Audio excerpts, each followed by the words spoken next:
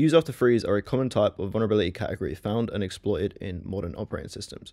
The general idea of use after free is that some object is allocated in memory, and then the object is subsequently freed back to the allocator once the program has finished using it.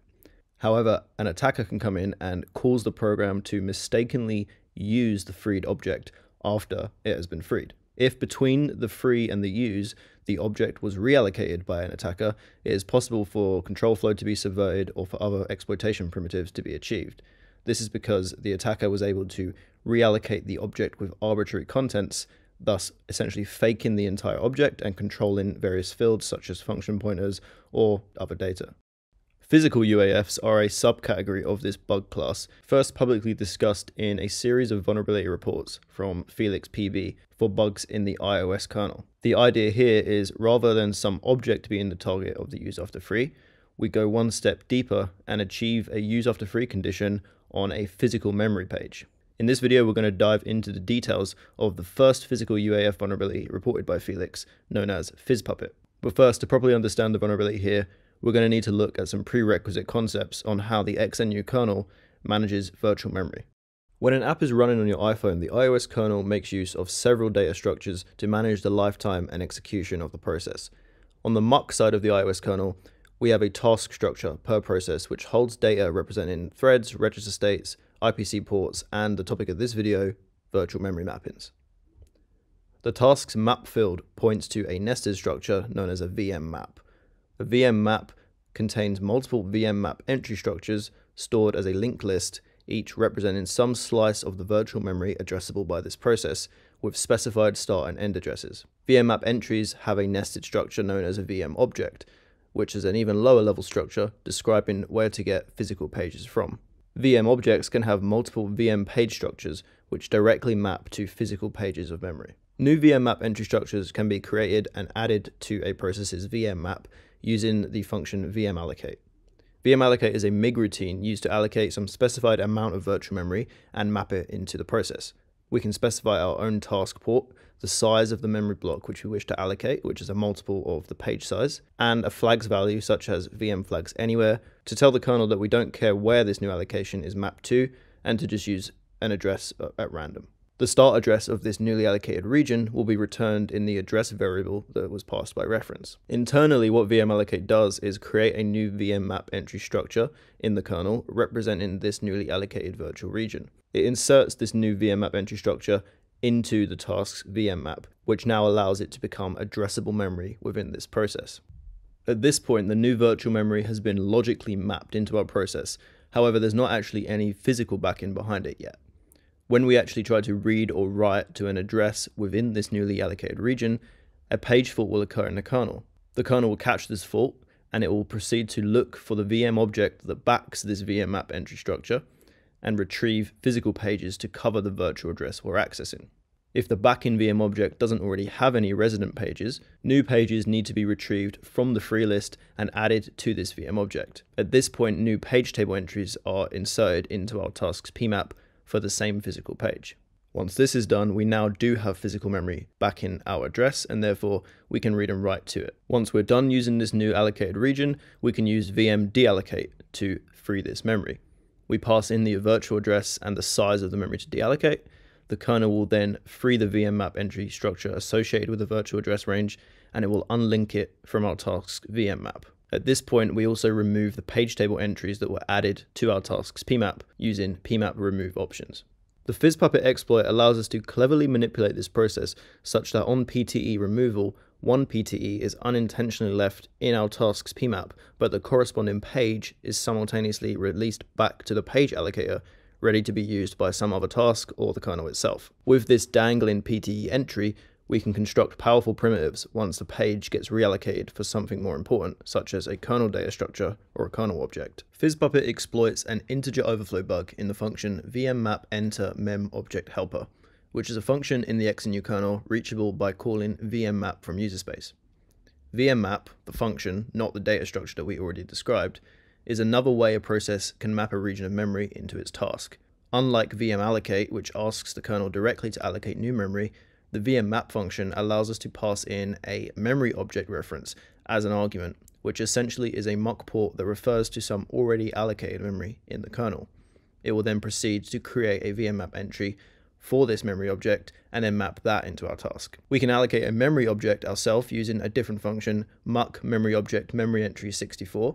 Similarly to the vmallocate call, we can choose the size of our memory object, and then the kernel will create a vmmap named entry, which our returned port directly refers to. This named entry has a backend vmmap copy structure, which points to a vmmap entry structure and also a VM object. But we'll come back to that later. Let's first take a look at the actual integer overflow itself, which occurs as a result of a missing check on the size value passed in to the vmmap call. The third argument to the call to vmmap should be the size in bytes to map into the task. But with PhysPuppet, we set this value to -1. The kernel wants this size in bytes to be a multiple of the page size, so it uses the macro vmObject_roundPage to attempt to round up this value using the page mask. This macro expands to this simple line of code here. For typical size values that might be passed in, this macro works exactly as expected and rounds up the value.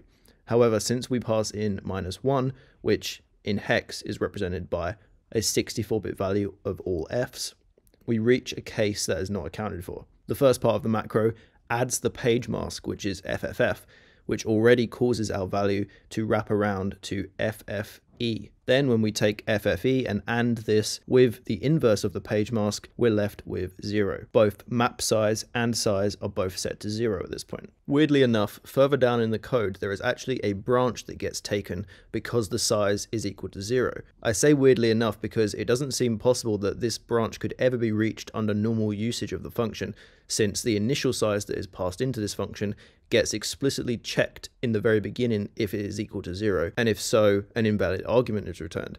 So the only way we can ever reach this block of code is by triggering this integer overflow bug, which of course should not be there. I would assume the reason for this is that this is actually just some legacy code left behind, since this kernel is very old, dating all the way back to 1985. But anyway, this branch does get taken, and then a new size value is calculated based on the named entry. We take the size of the named entry minus the offset into this VM object, which we can also specify in the call to vmmap, and whatever the result of that is assigned to the size variable. Further down the code, vmmap enter is called, and this new map size is passed in. The kernel then at this point proceeds to create a new vmmap entry with this size, which it maps into our task's address space. So how does PhysPuppet exploit this? What do we actually want the size value to be? Let's take a look back at creating a memory object. The PhysPuppet exploit calls muck memory object memory entry 64 and passes an unaligned size value as the size argument. Unaligned meaning it is not a multiple of the page size, which is hex 4000. This is fine, and the internal vmmap named entry structure that's created for this memory object has its size field set to the unaligned value, in this case of hex 8001. The problem, however, occurs in relation to vmmap entry structures, which are always expected to be page aligned. Under normal execution, the kernel uses the macro vmObject_roundPage, as we already saw, to round up any size value, such that when it creates a new vmmap entry, the start and end fields are always page aligned. However, due to the integer overflow, we've managed to subvert the flow to some legacy code which calculates the size based on the size of a vmmap named entry structure, which we control. So by taking the named entry structure's size of 8001 and subtracting one page, hex 4000, we are left with a size of hex 4001, which is not page aligned. This size is then used in the call to vmmap enter as the map size, which proceeds to create a new vmmap entry structure and adds it to our task's vmmap. At this point, we have a vmmap entry structure mapped into our task that has a page aligned start address but a page unaligned end address, a condition that should not normally occur. Next, PhysPuppet simply triggers a page fault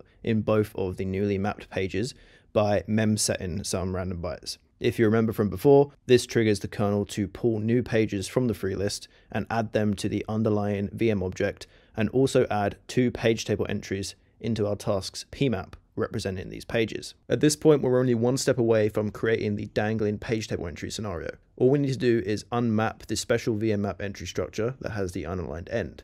We call vmdeallocate with the address of this region and a size of 2 pages. In the kernel, the function vmmapDelete successfully unlinks this vmmap entry from our task's vmmap.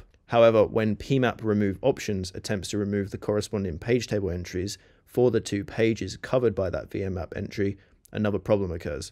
The start and the end fields from the vmmap entry are subtracted from one another to calculate the difference or the amount of pages that need to be removed. Because of the unalignment, end minus start results in a value of hex 4001, but there's actually immediately a right shift operation after this, which causes us to lose the least significant bits. The kernel doesn't recognize this because it's expecting to work with page aligned start and end addresses, and so it just proceeds as normal to call the function pmap remove range options to perform the actual page table entry removals. Because our value was essentially truncated, only the first of the 2 page table entries gets removed, leaving one dangling page table entry still in our task's pmap. To free the corresponding pages back to the free list, we just need to destroy the backend VM object, which at this point still actually has one remaining reference, which is the named memory entry from before. To solve this, we can just call muckport deallocate with the named entry port to deallocate that named entry and all of the structures associated with it. The VM object at this point gets destroyed, and the 2 VM pages that were in the VM object get put back on the free list, ready for reuse. One last fix-up is required before we can actually make use of the dangling page table entry. We no longer have any mapping in our VM map that covers the address range that the page table entry falls into, because we just unmapped it. So now all we need to do is make a very normal call to VM allocate, but with the flags VM flags fixed to allocate at a specific address, the address of the old range, and a size of 2 pages.